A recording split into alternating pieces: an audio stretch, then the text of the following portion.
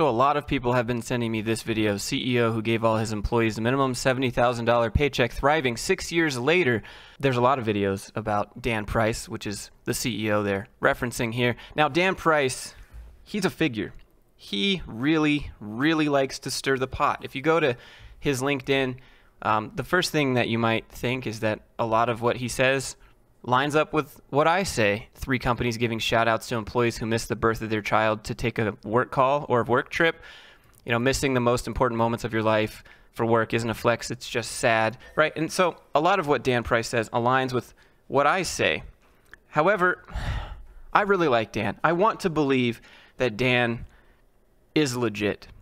The question that just comes to mind for me is his business thriving because he lowered his salary and gave all of his workers a raise?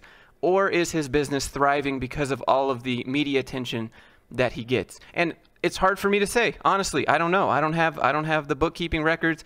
I can't really know those things. I've actually reached out to Dan multiple times. I've messaged him on Instagram. I've emailed him. I've emailed his company to no avail. I thought he would be a great fit for my channel, and he never responded.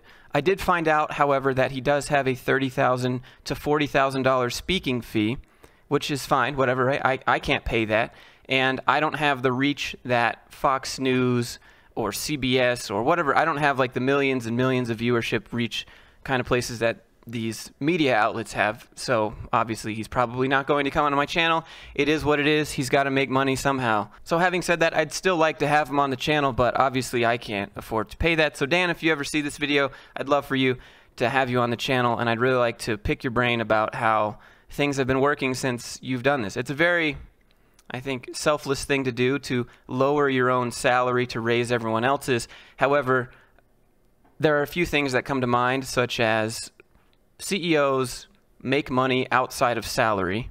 They make money in the form of equity, expensible assets that drive cash flow, stocks, speaking fees, plenty of other ways that he makes money. So to lower your own salary to raise everyone else's is honestly, yeah, you're missing out on some money, but what you're also missing out on is having to pay income tax on $1 million, which is what your salary originally was. And if you can make money without having to be taxed on it, such as buying expensible assets, which I don't know if he does any of this, I can't say, but just know when CEOs take a pay cut, it's really not that big of a deal because they make money in the form of bonuses, stocks, assets, all those other things. Like Bobby from Blizzard, right? They cut his salary as part of his agreement to continue being CEO.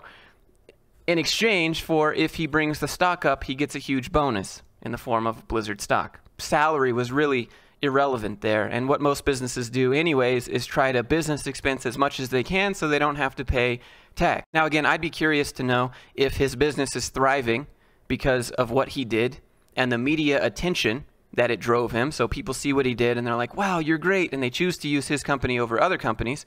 Or if his company has just gotten better than other companies and his workers are doing great work, making a truly innovative app, making something that's truly unique, because he's the CEO of Gravity Payments here, which is a payment processor for small businesses. This isn't a very uncommon thing, right? You go buy something, they have a little screen, you fill it out, pay, stick your card in the screen, and then ask for a tip, and you flip it back around. Like, there's a lot of places that have small payment gateways that they use. And so Gravity Payments here, maybe it's a fantastic product. I don't really know, but it's not the only one out there, is what I'm saying. Is his business thriving because his product is unique, or is his business thriving because people choose to use this processor because of what they think of Dan and what he did?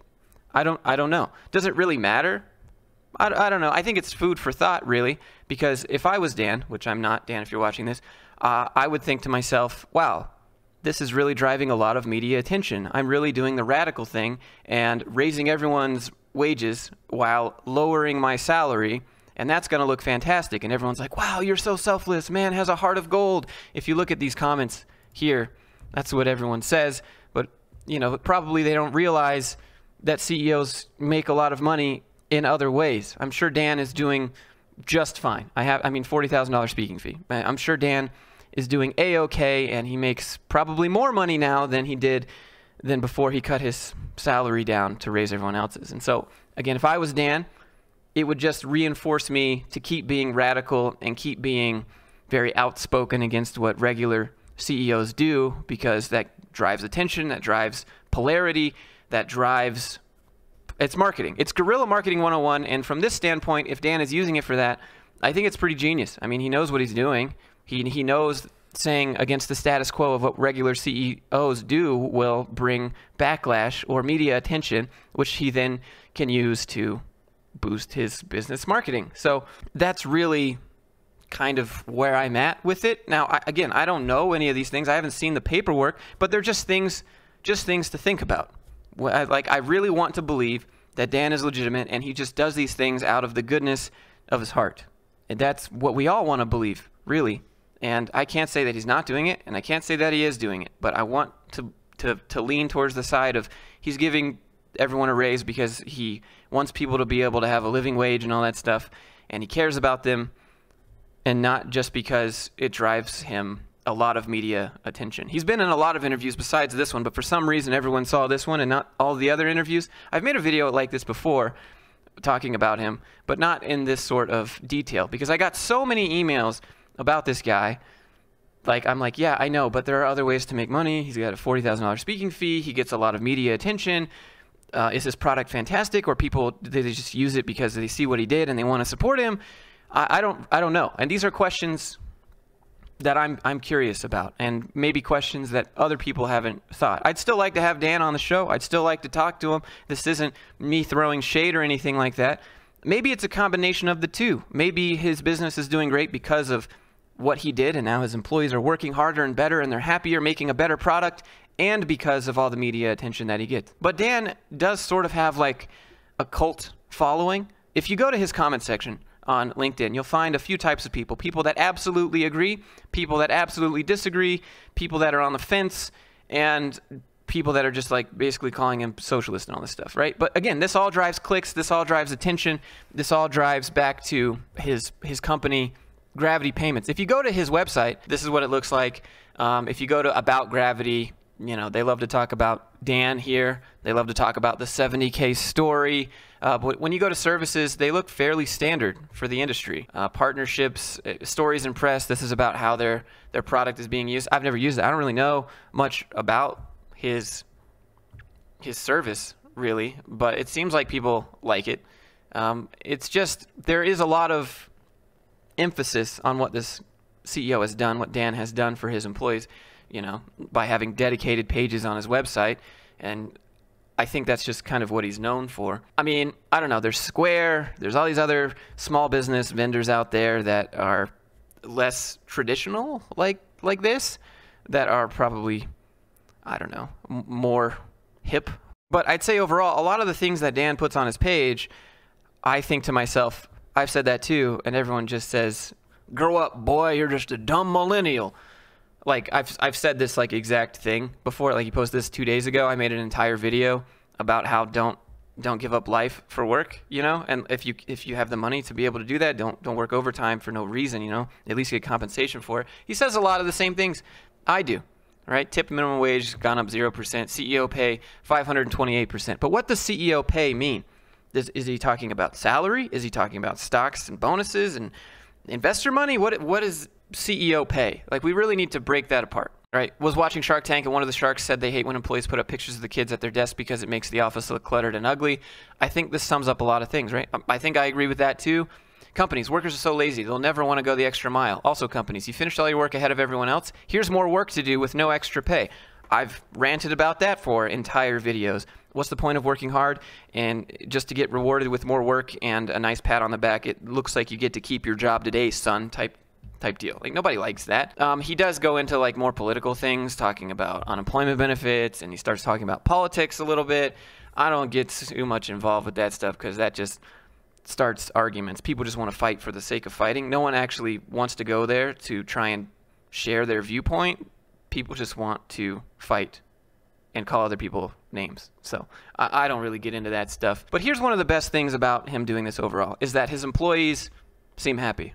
His company seems happy. In fact, they're so happy that they bought Dan Price a Tesla, which he likes to repost every anniversary, pretty much, about how his employees love what he did for them so much, and so they bought him a Tesla. And never forget, I don't know, it kind of seems like he's pushing, remember what I did, how long can I stay in the media and keep this relevant? I don't know. Sometimes that's kind of the vibe I get. Maybe I'm wrong. In Ohio, factory raised $13 to $18. Staff grew 36%. Profit doubled. The extra labor helped them fill more orders.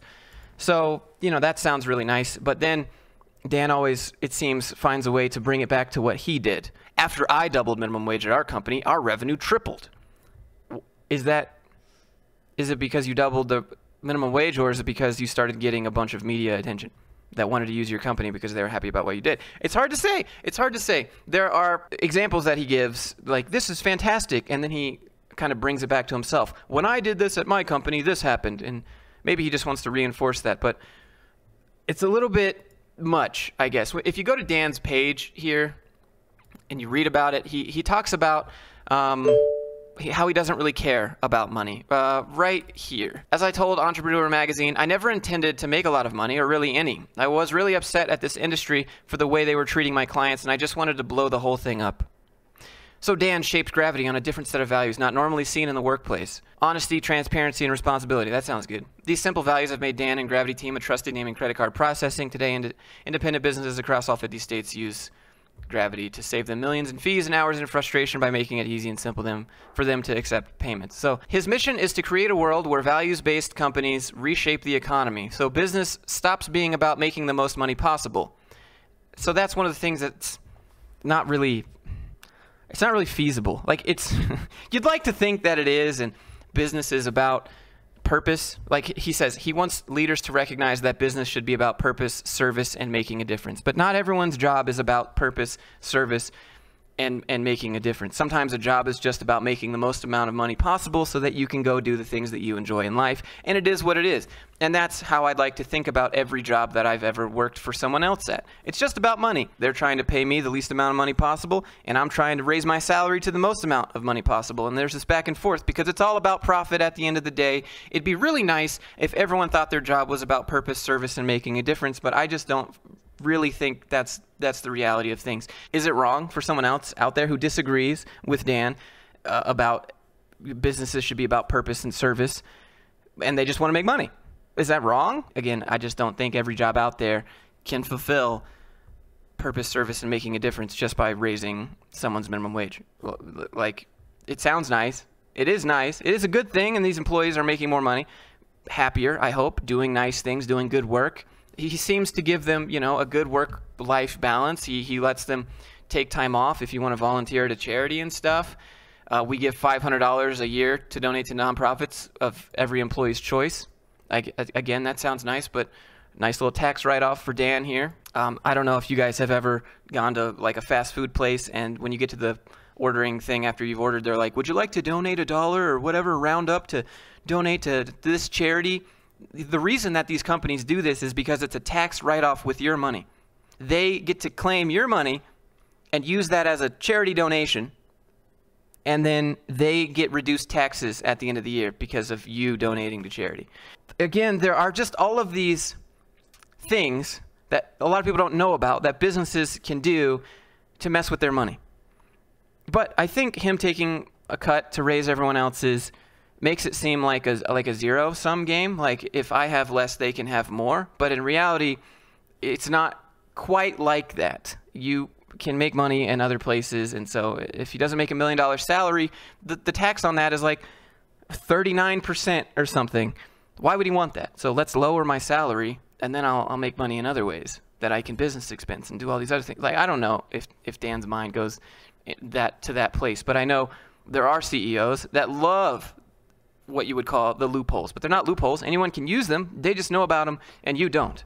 And that's the difference. And so some companies and some CEOs just take that to the absolute extreme, and they want, to dodge as many taxes as possible. Tax evasion is illegal, as you know. Tax avoidance is perfectly legal. Lowering your overall income tax burden that you have to pay at the end of the year is perfectly legal. Tax avoidance is legal. Tax evasion is not. Companies love tax avoidance. They do anything they can to avoid that, and lowering your own salary to raise everyone else's lowers income tax for Dan. I just feel a little bit torn. And I haven't been able to talk to Dan to get his side of the story on things. So you guys see where I'm coming from now? It seems really nice. It seems really good. Josh being Josh here, I can't not be a little suspect. It almost seems a little too good. You know what I mean? But I want to believe. I want to believe. And Dan is welcome to reach out to me and talk to me and come on the show. And maybe I'm completely wrong. Maybe I have no idea what I'm talking about. Honestly, I'm open to being wrong. But having run my own business and having looked at the tax laws and seeing how all these CEOs do things, like I can read tax code just like anyone else, and lowering your tax burden and raising profits without actually having to pay taxes on profits because you manipulate your money in special ways. Like, I've read about all that. Other people haven't, and they don't know about it. And so it just seems like the goodness of his heart. And he gets all this marketing and he gets all this other stuff from it. I don't know, guys. I really, there are a lot of people that should be paid more money that work at their jobs. And if those CEOs lower their salary to raise everyone else's salary, would it work? Would they get lots of media attention, which would then drive customers to that company because of the selfless, genuine, giving authenticity of the CEO raising their workers? Or would they just do more work and produce more, and somehow that would drive profits to be higher? I don't know. It's really hard to say. But again, most of the stuff on LinkedIn he says, we totally align on. So I keep hearing CEOs, they need workers back in the office for productivity. What's going to motivate to work harder? A ping pong table at the office or the chance to avoid 2 hours in rush hour traffic? How I learned to be a better boss. I was a bad CEO. Years ago, I found a McDonald's training handbook on the desk of an employee named Rosita. Turns out she was in training. I don't know. Dan talks about himself a lot and makes these really long posts reminding everyone of what he's done. I don't know if it's because he wants to stay relevant or if it's because he truly believes in what he did and that will fix. We just cut all our salaries and raise everyone else's. Who knows? Who knows what he's thinking when he writes these things, but it kind of, I don't know. I see him needing to stay relevant to keep his company in the spotlight, to keep people coming to his company. Here's one that I totally agree with. It's National Intern Day. Pay your interns. If you can't afford to pay someone, you don't deserve their labor, right? He's going to piss off everyone in India with that. If you get the Sunday scaries, that's not your fault. That's your job's fault. I mean, see, here's one of the things where it's like, no one is forcing you to go to a job you hate. Maybe you have yourself in a position where you can't quit, but there is choice. There is choice. You can quit. It will suck if you have no money and no place to go, right? And so that's the argument that you'll see on the other side of that. But it might not be your job's fault. Maybe it's your fault that you picked a crappy company to work at, right? So where's the accountability on the other side? I don't think companies can just solve every problem by just giving everyone more money. It would be nice to raise everyone's wage so that they can live and buy houses and do all this stuff, but you can't control people's spending habits. As I personally know from giving money to my family, you can give them all the money in the world, but if they just blow it, it doesn't matter how much you give them. So it's really nice that the emphasis is put on to improving the workers' lives, but again, you can't control their spending habits, and just because you give them more money doesn't mean they're going to have a happier or better life, because they might just blow all their money and not be responsible with it. What I'm definitely trying not to do is to come on here and make it seem like I'm upset because he wouldn't come on the channel or anything like that. Because I'm trying to be in the middle, right? I have assumptions both ways. He could have done that, and that's nice, or he could be doing this that has more nefarious undertones to it. But I don't know. I'd just like to talk to him, honestly. Dan, I can't pay your $40,000 speaking fee, and I don't have the reach that these news outlets do. So I can't, your time is valuable, right? You need money, you got to make money somehow, right? So it is what it is. He seems like a nice guy. It seems like a family-oriented company. I'm not trying to make this in a negative light. I'm just trying to understand everything, maybe, but that's just me. I come off as suspect to anyone. It's hard for me to trust anyone. When it seems too good to be true, it usually is 99% of the time. And I'm not saying that Dan is faking it at all, because it's just very rare, and that's why he's getting so much attention from all of this. But Dan, I'd love to talk to you. I'd love to have you on the show, and I'd love to see how you doing this has really driven revenue to your business from your workers being happier and more productive, and not so much from you doing this and getting media attention that drives customers to your company. Maybe it's both. Nothing wrong with that, but Just curious. Anyways, guys, that's my thoughts, my honest thoughts. Hopefully I didn't piss anyone off. I'm sure I did. I do every video. That's not my point. My point is just to be cautious, suspect, but that's me. I've met a lot of people who have held themselves up here for doing something nice, but then they turn out to be jerks. And I don't want that to be Dan. So don't get me wrong. I don't want that, but that's just how I've grown up and things that I've experienced. So wouldn't put it past anyone. I was kind of nervous to make this video, if we're being honest, because I feel like everyone's gonna be like, Josh, what do you mean? This is exactly what you say. He says exactly what you say. How are you being like this? Like, well, hopefully you heard my reasons and maybe you can come to an understanding. It's just food for thought. Just honestly, it's just food for thought. We're not assuming anything, but we're just thinking about all the different options. So if you enjoyed it, click subscribe if you want to see me take on the corporate world some more. Click like if you enjoyed the video or if you like what Dan did, I guess. I mean, I think it's nice, but I'm just suspect, okay? Okay? That's all I got. Hope you guys have a fantastic Friday. I'll see you in the next one.